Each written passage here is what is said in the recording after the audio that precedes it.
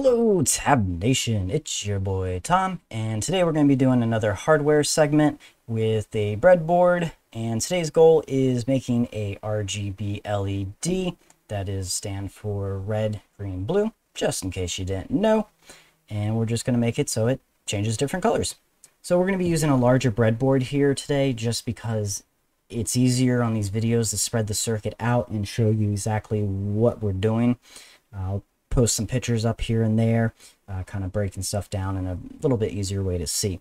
So I'm going to start by connecting my power supply here, which in the last video I showed you a little bit about this. You don't have to use one of these. If you want to use like a 9-volt battery, that's perfectly fine. All right, so let's go ahead and plug in our power, make sure it's working, looks good.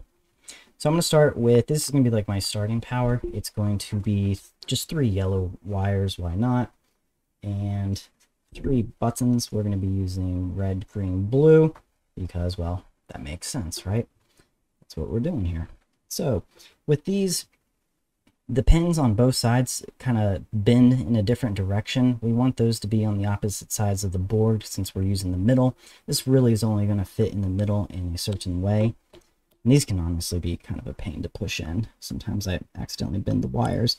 If you do that, you can actually use pliers or your fingernails if you have them. And let's put the blue in there.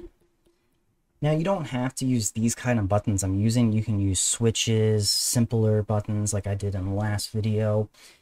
Really doesn't matter. I'll do a video later on explaining like what are the pros and cons to different kinds of switches and whatnot. So let's go ahead and give those power. So we're going to give power, just to show you this one, we're going to give power to the left one over here, the left pin. But on these two, we're going to give power to the right side. I'll show you why here in just a second.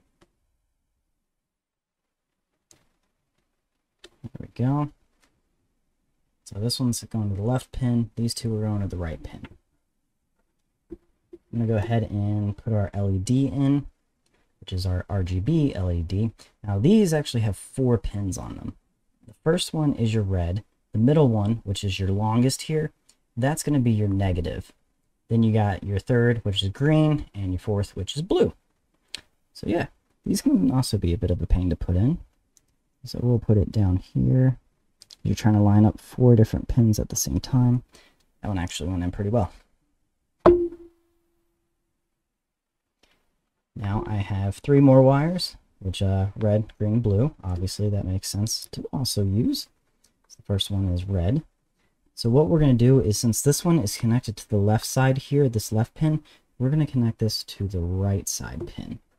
Just like that. See how it's on the right side there? That one's on the left side. A little hard to tell, but there'll be a schematic above my head. We're going to connect that to the first one, which is red. We're going to skip the second one because that is negative. So over here we connect it to the right pin. So this one we're going to be connecting to the left pin. Obviously you can do it whichever way you want. Skip that second pin, and we'll do the same with the last one. Here. There we go.